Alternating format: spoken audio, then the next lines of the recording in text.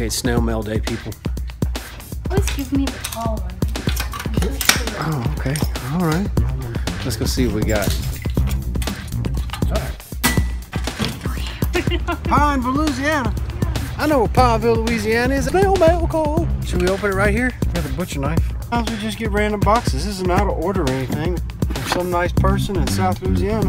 What the McWaterson? I own Red Alert Lures and Cage and Kayak Outfitters in Central Louisiana. Speckinator, popping cork you guys were using down in Venice. Oh, that guy. Oh. Look at that umbrella rig. Yes, they are. Look at these weedless umbrella rigs. Holy smokes.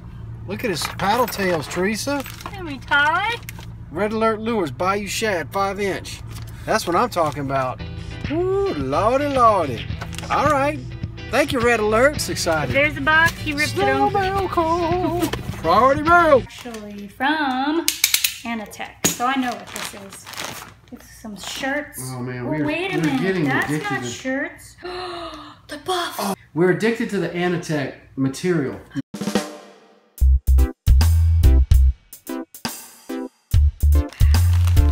This is a next level. It's got a mouth thingy.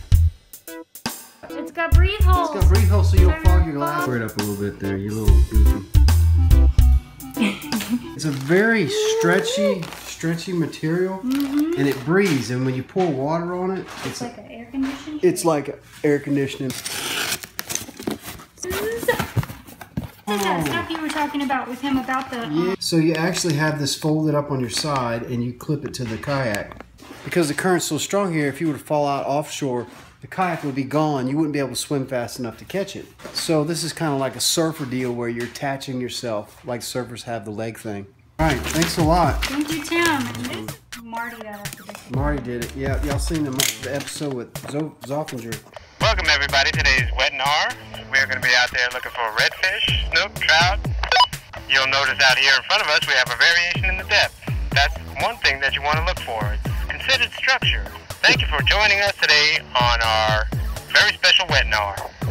He's responsible. Marty, you're responsible for getting us addicted to the convenience. These are floating and waterproof.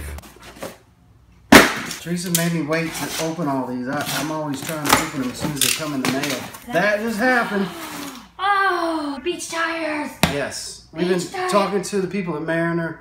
Telling them once again, Dave Potts. Dave Potts, telling them our scenario here in Pensacola with the loose, white, fine snow sand. Do not dig in. We can even deflate them a little bit. Okay. Bam! These Torpedo Bait Buckets. These things, we've done the PVC, it's very heavy. We've done the yellow buckets that everybody gets at Walmart. Those things put so much drag on the kayak. It's 8 pounds per gallon of water. 8 pounds of drag? That you're dragging. They flow under the surface. You don't notice them. They're lighter than PVC. Check them out if y'all haven't checked these out. If y'all do some BTB or even do inshore with shrimp or any sort of live bait. These things are amazing. Hey, thanks a lot to everybody for sending the stuff. Hey, knock it off. This is a PG show. I need a bigger bra. Are my glasses too big?